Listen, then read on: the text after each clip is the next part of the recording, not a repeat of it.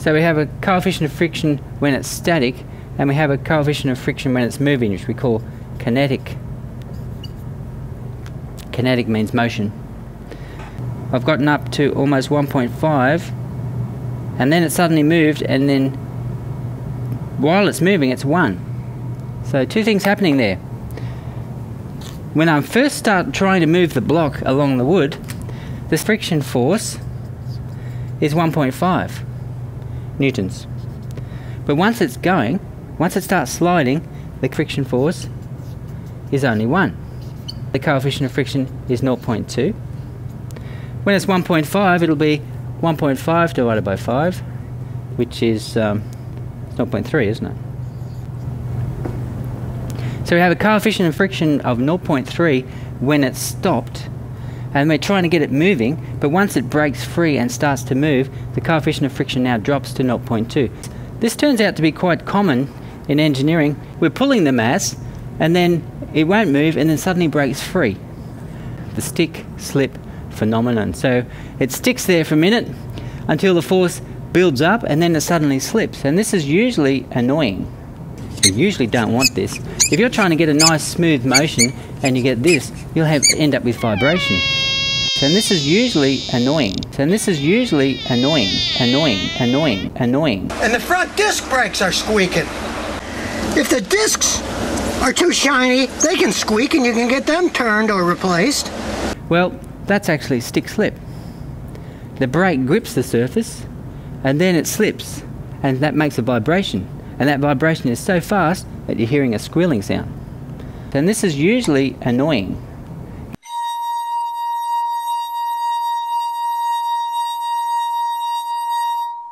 Another example of stick-slip would be an air cylinder, maybe a low pressure air cylinder, and the rubber seal, which is like an O-ring inside, is static friction against the cylinder.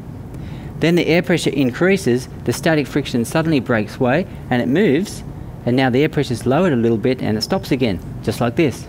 Stick-slip could be one of the things that you're trying to avoid, and we can avoid it with lubrication and low friction design. If you're trying to get a very, very smooth motion, stick-slip, which is where static friction is higher than kinetic friction, is the problem. Alright, now another example for stick-slip. Who's ever heard of this? ABS. The ABS control unit also continuously monitors all wheels by means of wheel speed sensors. Should the system recognize that a wheel is locked, ABS immediately intervenes and systematically regulates braking pressure. ABS can regulate each individual wheel within milliseconds.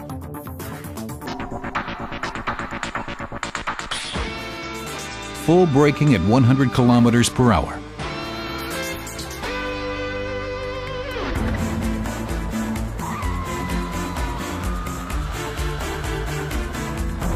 If the wheel is skidding on the surface, that means the coefficient of friction between the road and the tyre is kinetic friction. Okay, which one's higher, static or kinetic? Static. Now, it turns out that when they design these things, the brake pad is not a problem. The most important thing for stopping the car is making sure you've got a lot of grip between the tyre and the road. That's the number one. We can always push harder on the brake, that's not a problem. Alright, you can always increase the force and get more force out of that. But there's a limit to how much force you can get between the tyre and the road. So the important one is this one. So we actually want static friction here, please, to get our maximum grip between the rubber and the road. In other words, we don't want the wheel to skid. We want the wheel to be rolling. And we can then adjust the amount of friction at the brake pad to keep the wheel rolling right at the limit of static friction. With ABS, the braking distance is significantly shorter and the vehicle remains stable.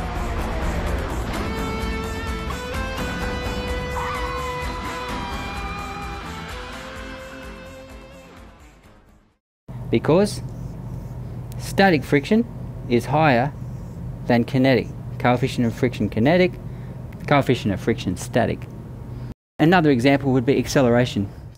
You're better off accelerating without skidding, such as a drag car taking off. They heat up the tyres by just absolutely flooring it, and the tyre has no chance of gripping. and they hardly take off at all. And then when they're actually trying to do a time, they don't want the wheel to skid. They want to try and make sure the wheel's always gripping as they're taking off, especially at the very beginning. So you're trying to stay on the maximum static friction.